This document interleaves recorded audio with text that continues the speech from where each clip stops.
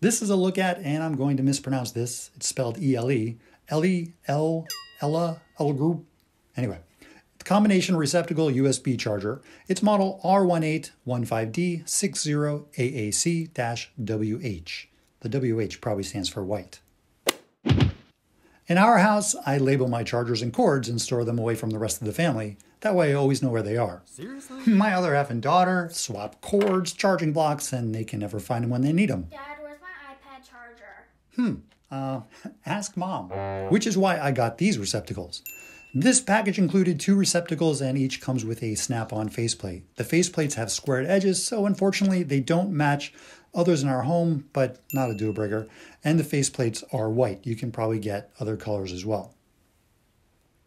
The receptacles are tamper resistant, but so tamper resistant some plugs require quite a bit of force to get them in. You get them in though. The ports are supposedly able to recognize your device's charging protocols and requirements and optimize charging. I can neither confirm nor deny that, but it does charge my iPhone and iPad pretty quickly. I guess it can also charge cameras. Although I should point out it shouldn't be used with laptops. And I wouldn't want to plug in these $100 earbuds that specifically say not to use a charger higher than 5 volts, 1 amp. Output total is 5 volts, 5 amps, which is 25 watts. Remember, watts equals volts times amps. There is one type A 2.7 amp USB outlet and 2 3.3 amp plugs. One is type A and the other is type C for charging, I have no idea, other than a computer, which you're not supposed to plug in. These receptacles are UL and CUL listed, which I always look for safety reasons, and rated 125 volts at 60 hertz and 15 amps. They're also available in a 20 amp version should you want to put them on a 20 amp circuit. Installation was easy enough, but I can see it being a bit annoying if you're wiring 2 of these things together. First of all, they're thick like GFCI outlets, perhaps even thicker, and the wall box must be the correct number of cubic inches, the minimum being 3 inches by 2 inches by 2.5 inches. Hopefully if you're installing these, you're familiar with the box fill requirements of the NEC and know the handy formula for calculating box size based on the number of conductors.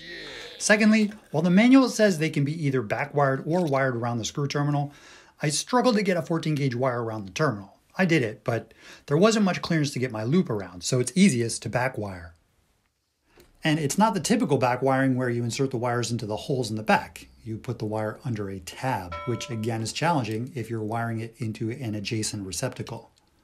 Anyway, use only 12 or 14 gauge solid copper Romex, turn off power at the breaker, hot to hot, neutral to neutral, ground to ground. A few safety items. If combined draw exceeds capacity of the USB ports, the charger shuts down to protect itself, so that's good. But there's no reset button like on a GFCI outlet, so I'm not sure what happens after it shuts down. Nothing in the manual about that. Also, it's always important to check the power requirements of your device and the specs that came with the charging block of your device. In most cases, you should be fine with modern Apple devices, but know that the amps of this USB charger are higher than a typical 1 amp charging block that comes with an iPhone, so your device will charge faster.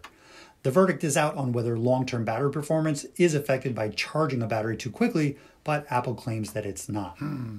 One thing I'd like to see eventually would be a GFCI version of this product, given a place I had intended to install one of these is a GFCI outlet that's upstream from a series of other receptacles that it's protecting. Oh well, can't put it where I wanted, but I did install this one here in my workshop/office and works great. Overall, these receptacles are decent and very helpful if there's a lot of charger block swapping in your household. I hope this video has been helpful. Thanks for watching.